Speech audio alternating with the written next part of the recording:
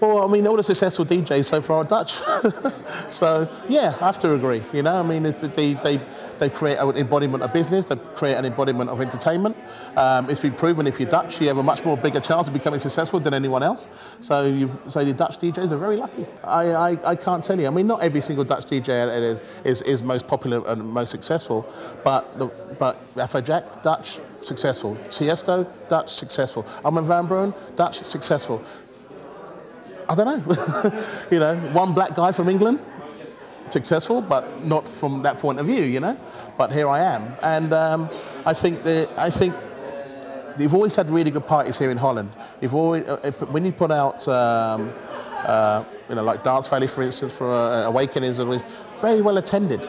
So if there's a sound that people like to hear from a Dutch DJ and they get supported in that way, that transcends to the rest of the world, and that is really important, I think, you know, in some ways that you have in Holland, something of which the people support you as a DJ to really become successful.